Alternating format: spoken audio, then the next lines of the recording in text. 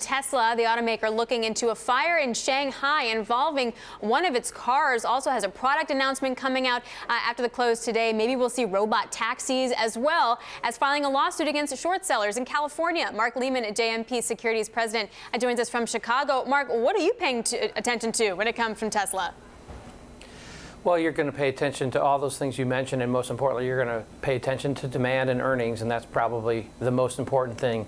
But they have no shortage of things that everybody is going to look at, and today's an example with their event, which I think will be a muted reaction for the stock. We should be looking at what they're going to sell in terms of cars and what's going to happen with the earnings. And also we have this amazing video that shows us basically this Tesla in Shanghai literally lighting on fire, which brings us in some ways to the battery. There's a war on Twitter between Tesla and Panasonic, which supplies the batteries for Tesla, talking about how they're slow, and that's why maybe Tesla won't be able to keep up with its production. What do you make of that?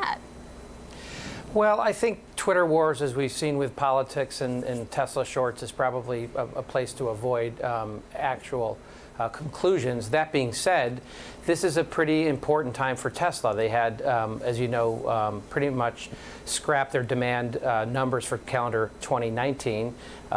We talked about a month ago when I was on the show about the fact that the delivery time for the high-end model is less than 2 weeks. That's not what is usual for Tesla.